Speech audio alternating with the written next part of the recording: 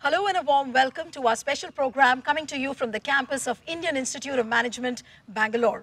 Management studies are one of the most sought after courses in the country, and if you happen to be a student of IIM, people say that life and the prospects are totally different.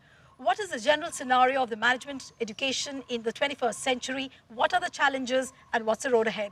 Joining me now is a bright set of students from the first year, second year and the doctoral courses, and also on my left and right are two brilliant faculty members. On my right is Professor Sourav Mukherji, he's the Dean of Programs, and on my left is Professor N. Sabarinathan, who's the Professor in Finance, and he's also the head of the Entrepreneurship Center. You'll have to answer a lot of questions, Professor. Sure. Welcome all of you on this special program. Let me begin by you, Professor Sourav. What do you exactly do with the students on the campus of IIM in 2 years that they turn out to be jewels and they join as raw people? What do you actually do with them in the 2 years program? Yeah, I think we would be taking too much of a credit if we say that we do a lot of things to them. I think the selection process is such that we get very bright students to start with. Okay. And then, of course, what we try to do is to give them a very broad understanding of different kinds of businesses which happen. Okay. So that's the knowledge part. We hopefully try to give them some things about skills in trying to, how to understand people behavior, how to build networks, etc. And then maybe a little bit about attitude, that, how do you deal with time, how do you deal with pressure, how do you be very socially sensitive. So if you are able to do these three things, then I think they become a little better than what they already were. Let me get in Professor Sabarinathan's view also before I go to the students. What according to you is the USP of the IIM students? And also the IIM faculty as well, because they are the ones who are nurturing the leadership in the country. I think from the student side, I think we are very lucky to get some of the brightest people into the campus. And as I think as Professor Sourav mentioned, it would be wrong on our part to take the entire credit for the kind of people we turn out. I think it's a lot of the raw material, if I may use that term, is itself of a very high quality. So it's when the material you have is of a high quality, it's easy to mold it also to very high standards. And as faculty, we are sensitive about the fact that we are dealing with extraordinarily bright students. So the way we develop the curriculum, the way we keep revising the curriculum from time to time, one of the things I hope we'll get to talk about as we go along is how we introduce something which probably no other business school has done. So the faculty is equally on the toes like the students? Yeah, it's not easy being a faculty here. Okay, that's an honest confession. Let me go around to a few students now. If I were to ask you, what's your name? My name is Ankur. Ankur, you're from the first year, oh? Yes. Okay.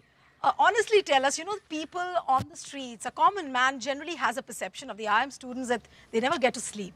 What is the number of hours of sleep you actually have? So that vary according during the semester. So in the beginning, when the courses start, usually we able to get 6 to 7 hours of sleep. But as you progress along the semester, as the exams come, as the quizzes come, it comes down to 3 hours also daily. 3 hours.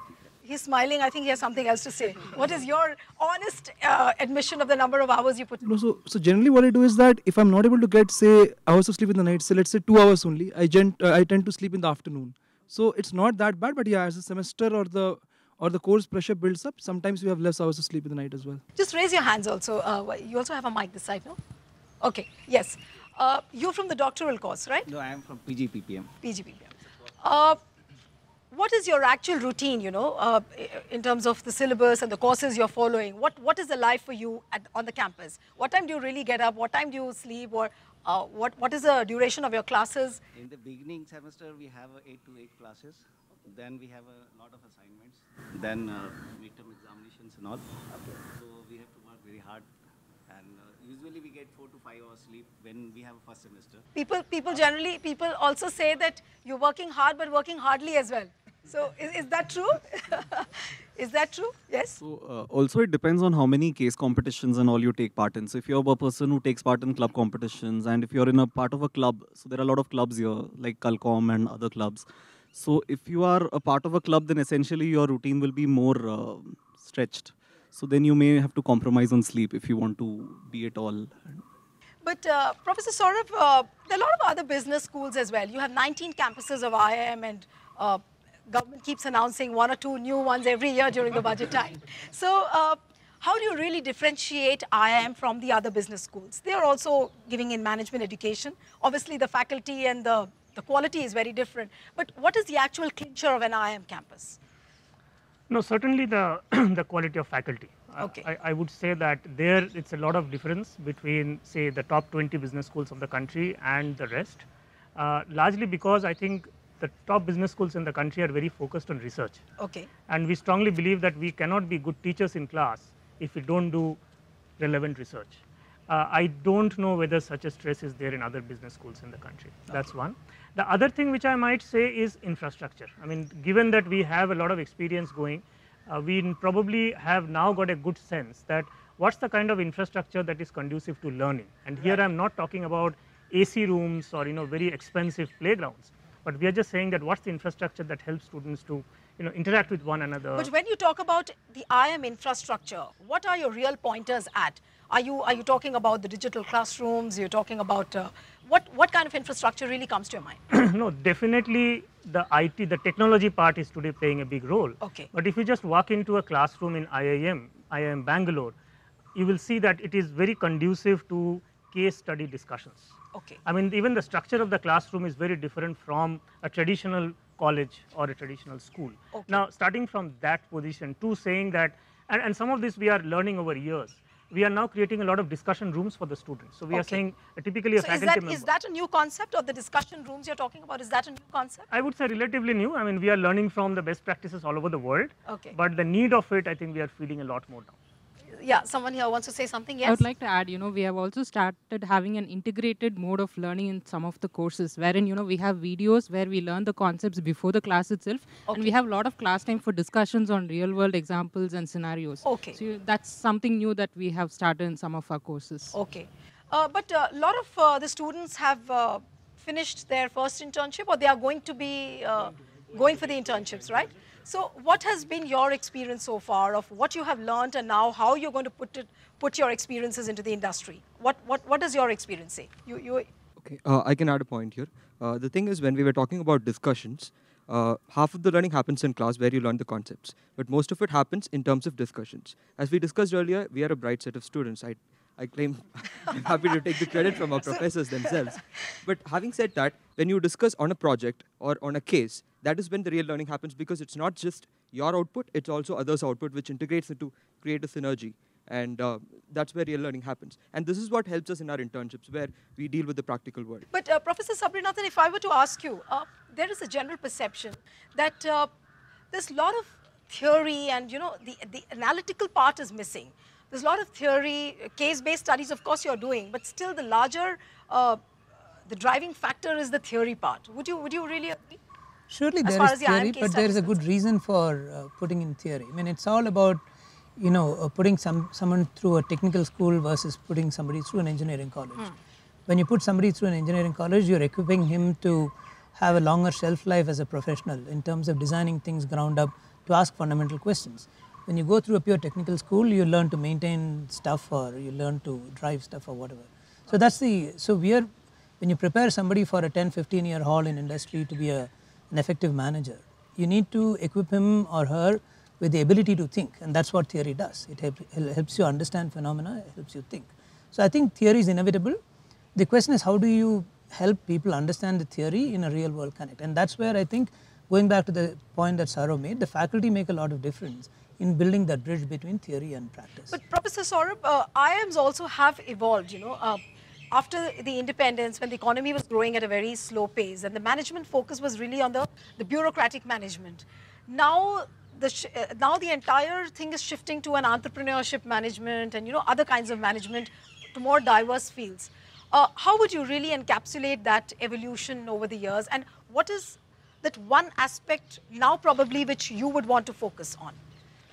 Well, so I think IIM Bangalore is a great example of that, because till early 90s we were a school which was focused on managing public services. We were created to some extent to say that how do we create managers in the government sector, and with liberalization we thought that that's not the only thing where we should focus on, and we have evolved into saying that how can we create managers and leaders for the corporate world. And I think in the last few years, and Professor Sabarinathan... Is it because of overemphasis on the corporate world that now IIMs only offer a corporate internship? Is it true? You can correct me if I'm wrong. Yes, I think you want to say something. Yes, go ahead. I really found that they are really focused on the social issues also. It's not only corporates. Okay. Because we find lot many corporate cases and as well as the social cases also, where our professor has really worked hard. And some of the very eye-opener examples, they have revealing facts are there, which really open our eyes ki how it is affecting our day-to-day lives. But what happens if you don't want to go in for a corporate internship? Do you have an option like that? Yes? Not about the internship, but I'm talking about a social entrepreneurship summit which was conducted at IIM Bangalore recently. And we had people from various sectors, from the educational sector, from the healthcare sector, from the energy sector, talking to us and helping, telling us how to go ahead and have an social entrepreneurial career ahead. And they were alums of IIM. So it's not like the IIM guys don't enter the social entrepreneurship space. They do. But amongst this crowd, how many of you are from the engineering background? Let me see. Oh my God, that's 80% of it.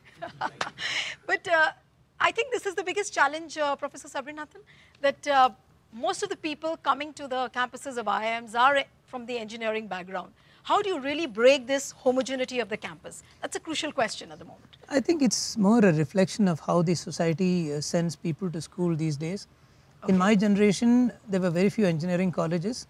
If you didn't go to one of the engineering colleges, you would do a sciences course, right? Today, there are so many engineering colleges that nobody is really having to turn to a sciences course unless one has an inclination to do commerce or economics. So I think what was, let's say, a BSc 25, 30 years back is now a BTech or a BE. So which is why you find so many quote unquote engineers. If you hadn't had so many engineering colleges, you'd probably have seen more physicists, more chemists and so on. But I think 10 years from now, that would have changed again. The wheel is turning full circle because of institutions like IISER and so on. Science is becoming more, contemporary and so on.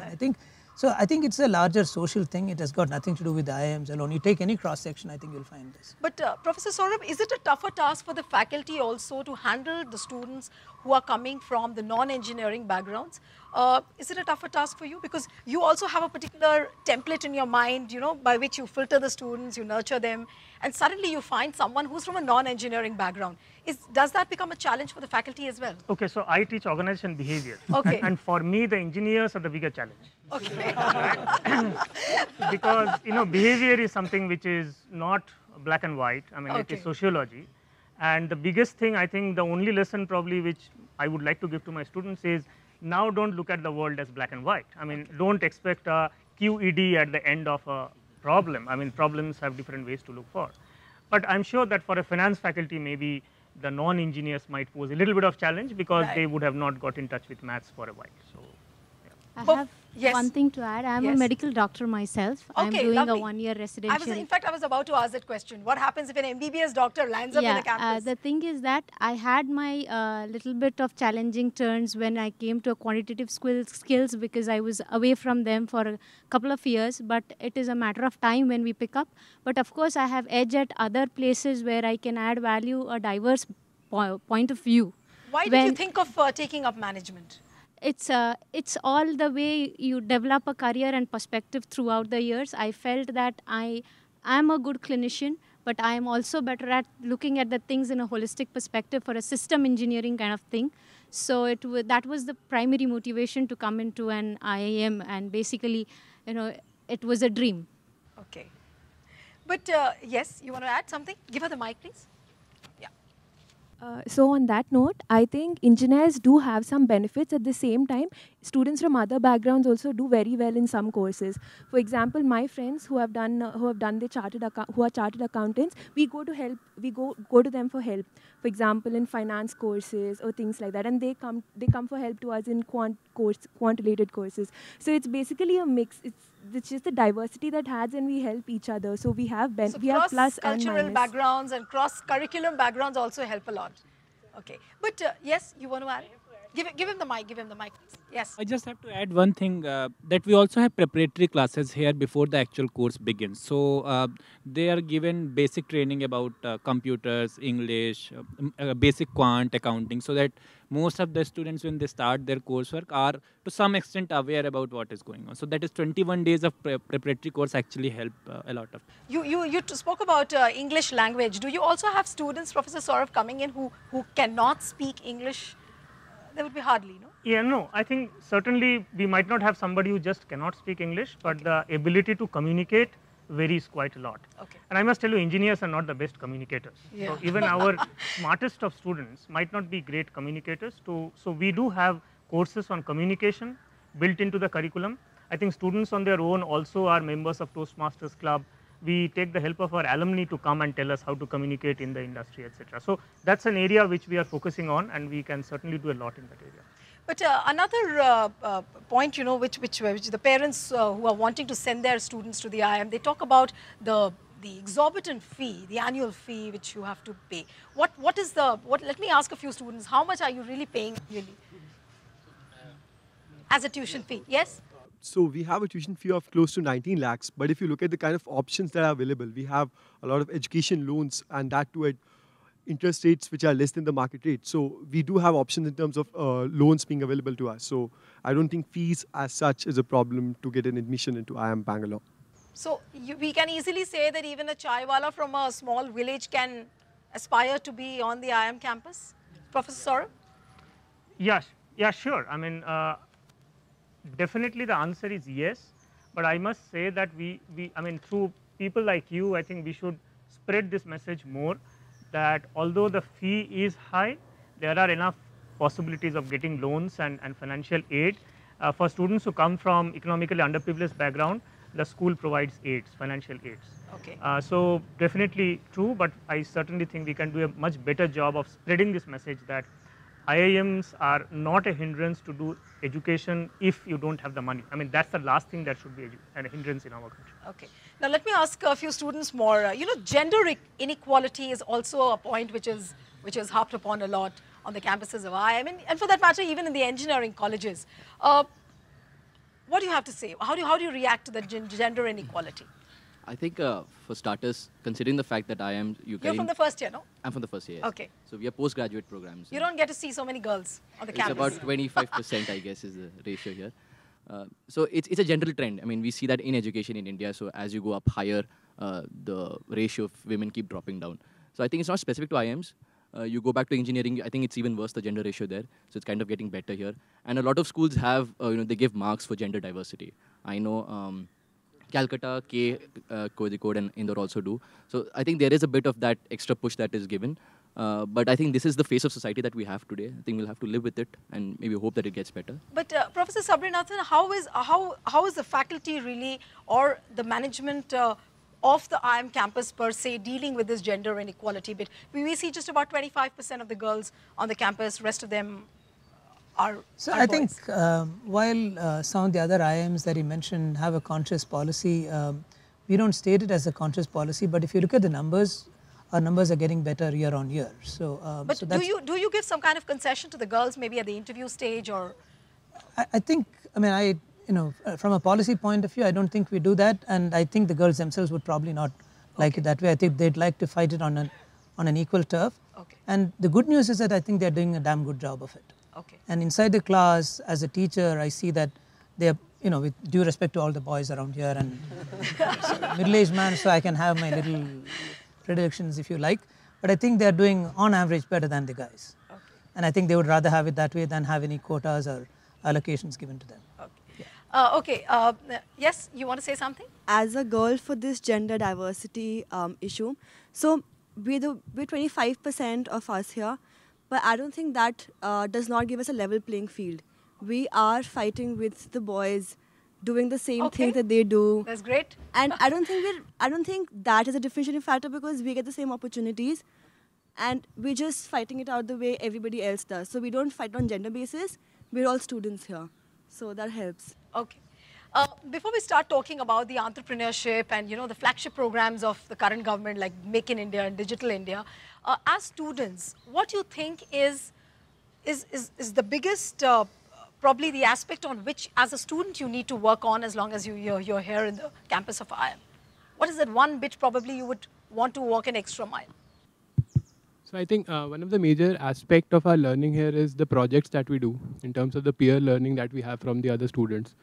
And on that front, So when you are participating in various competitions, you are to get an exposure to the actual world outside and to get the reality check that what exactly is happening. I think that's the biggest thing that we need to work on. We take it as a challenge for us.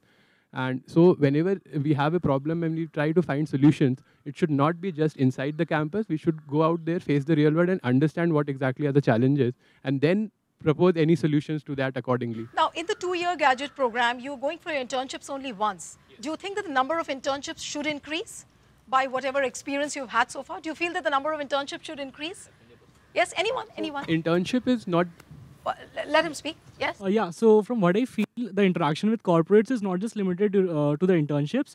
All through your campus life, you get to interact with corporates by being in the club. So like we get approached by clubs, multiple clubs as sponsors to our events, or even the fest that we organize. So the corporate interaction is at multiple levels. It's the internship experience is a part of learning experience for sure, but the way you So learn about the corporate internships, life. throughout the 2 years, you keep having interactions at various levels with the industry. Yeah, actually, a part of important part of it are the live projects actually. Okay. So there are various startups. When you say live projects, what does that mean? So there might be different firms who may want students from IIM Bangalore to help them in solving some of their business problems.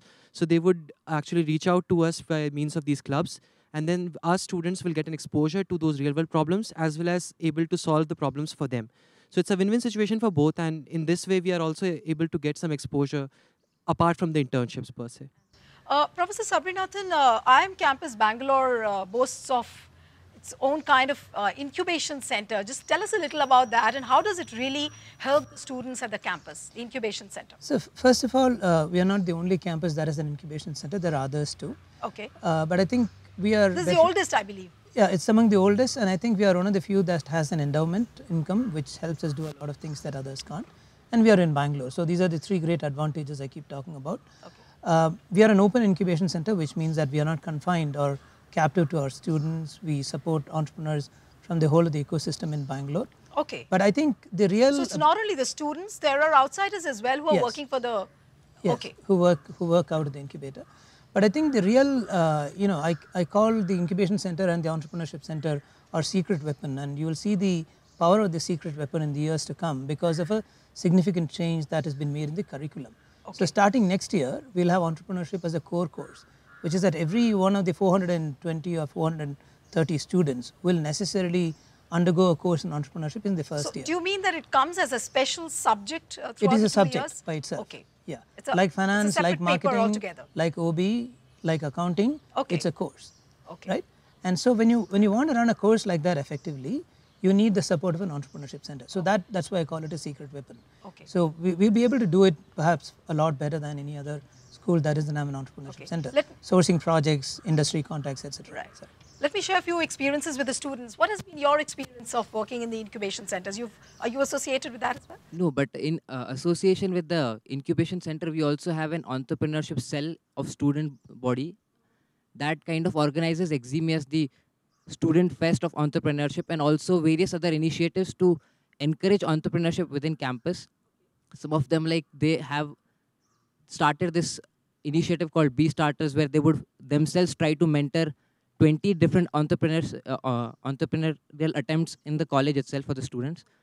So we have this building up, this ecosystem is building up in campus where even students are taking up initiatives towards entrepreneurship. But Professor Sourav, with the high decibel campaign on flagship programs like Make in India, then Digital India, Swachh Bharat, do you think that earlier governments have never given that kind of a push what Modi is giving?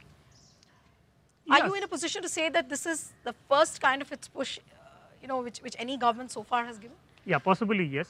And I think the role of a policy maker is to what we call give the direction and give the nudges. Okay. And it's for us to embrace it and do it in the best way possible. So in that sense, I think they are giving all the right kind of signals. And it's for us and our students to say, okay, how do we do the nuts and bolts, the nitty-gritties, because all of these have huge challenges associated with that. So what is the biggest, how would the students look at the biggest challenge at the moment? Yes, give him the mic. So for us, the biggest challenge is like how effectively we can utilize the whole 2 years from here, and we can implement the learnings in different sectors and different perspectives, and we are very well being equipped for that in the campus. And as far as building the entrepreneurial spirit is concerned, what probably would be the road ahead, Professor Sourav? See, what Professor Sabarinathan talked about, I know we realized that entrepreneurship cannot be taught in a class. So we are trying to do, and this is an experiment for us. We are saying, yes, we will have classroom based inputs, but probably for the first time we will run a course which will be absolutely applied in nature, which will probably have involvement of industry mentors a lot more than our own faculty members. Our faculty members would largely play the role of facilitators and guides. But in this course of things, does the faculty also get an opportunity to innovate, to build its own entrepreneurial spirit? Because there's not too much of mobility as we see in universities like Wharton and Harvard. There's not too much of mobility within the faculty. So do you also really get to innovate and try and experiment new things along with the students? Innovate as an academician, sure. Will that make me go and start my own business? I don't know. Maybe I'm not at all good at that. So, Okay. Because it reminds me of the Titan ad where the student appoints his own faculty member as one of the faculty members as the CEO of the company. Happy to do that role. Yeah. So thanks so much for coming here on this program. We're really running short of time. So that's it from me on this episode. Goodbye and thanks for watching.